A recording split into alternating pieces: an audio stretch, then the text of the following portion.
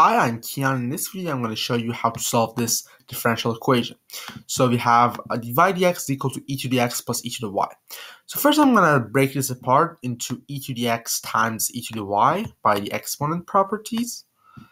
And since we're going to have one side to be in terms of x and one side to be in terms of y, I'm going to divide, this should be e to the y. I'm going to divide both sides by e to the y and multiply both sides by dx. And so what we get is that dy and then e to the negative y, because we're dividing by e to the y, is equal to e to the x dx.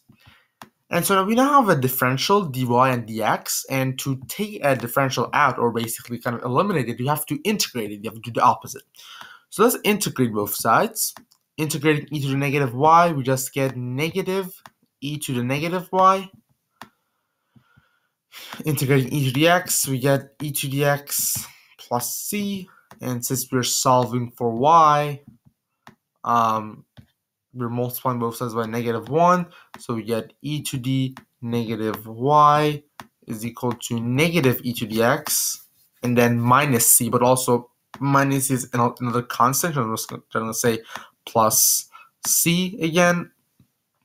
We can take the natural log of both sides and then divide by y. So y is basically equal to negative ln of negative e to the x and then plus c. And we are done. Thanks for watching. I hope you enjoyed it, and goodbye.